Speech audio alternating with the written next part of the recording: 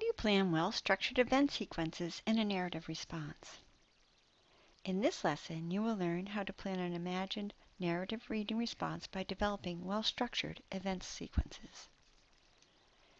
Here's our prompt. Write a poem in response to Emily Dickinson's The Wind's Visit, where the narrator is the wind. Your poem should describe a second visit between the two characters from the wind's point of view. The poem should be brief, like Dickinson's. Your poem should pick up where the wind's visit left off, and your word choice and description should let the reader know how the wind feels or reacts to this visit. Your poem should describe the visit completely so that the reader has a sense of a conclusion by the poem's end. In the writing process, we have 4 steps, the first of which is to read closely and analyze. Second, generate and plan. Third would be to draft and revise. And the fourth and final step would be to edit and publish. We're here at the second phase in the generate and plan step. Again, our response is we're going to be writing a poem in response to the wind's visit where the narrator is now the wind. So here's the first half of our poem by Emily Dickinson, The Wind's Visit. And this poem is about a narrator being visited by a character, the wind. And poetry, just like stories, has a unique structure, a little different from stories, but it does have a structure. And it may or may not follow events in a climbing order like a story does to a climax, much like a story map would have the events in chronological order leading up to the climax. But poetry does have an internal structure which sequences the events so that the reader can make sense of the text as they read. So we're going to be looking at the structure of the poetry.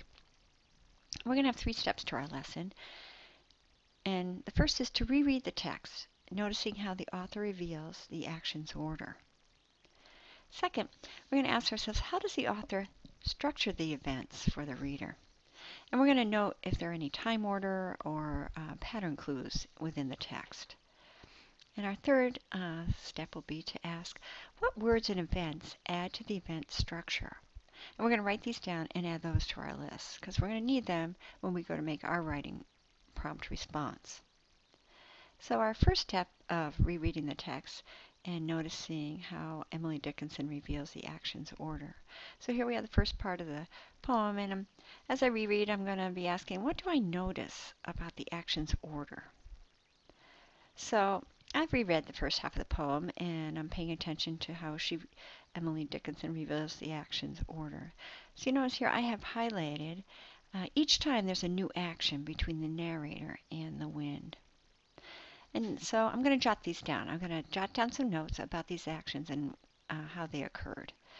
I noticed that first the wind knocks, and then the narrator invites him in, and next the wind enters, and then the wind moves about the room. So there's this very linear or sequence kind of time chronological order to how the events play out.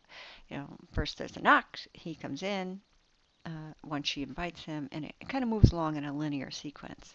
Okay, I'm going to continue with our first step and look at the second half of the poem. And again, I'm going to be asking, what do I notice about the action's order? So here again, I'm highlighting where I see an event, and here's what I have. So I'm going to jot these down.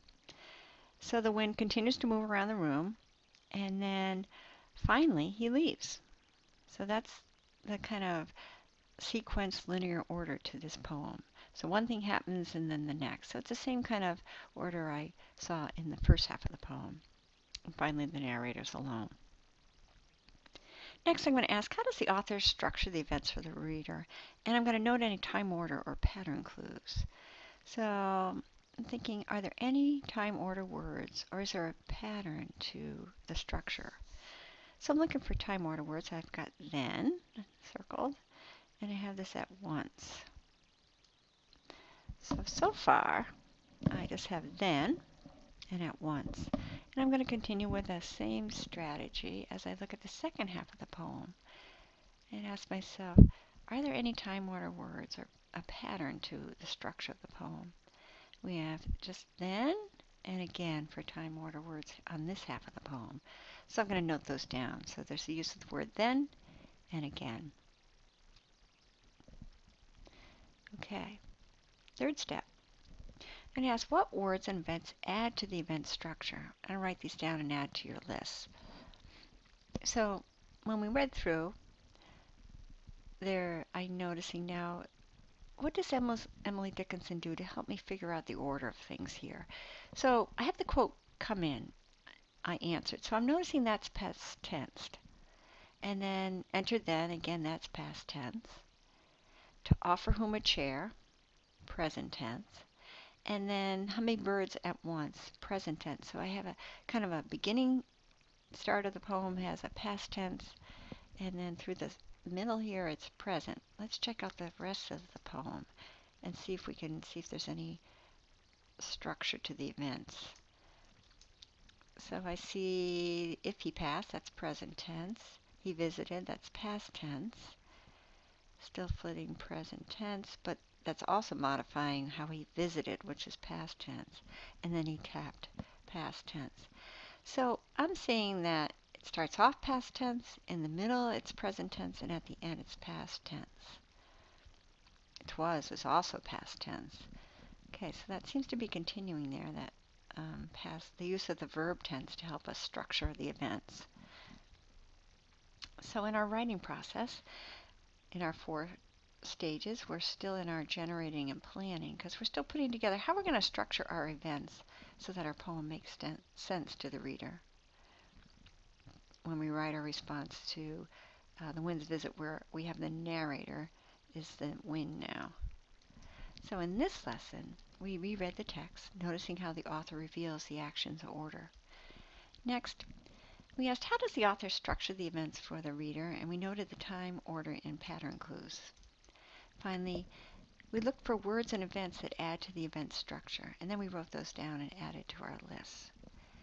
In this lesson, you have learned how to plan an imagined narrative reading response by developing well-structured event sequences.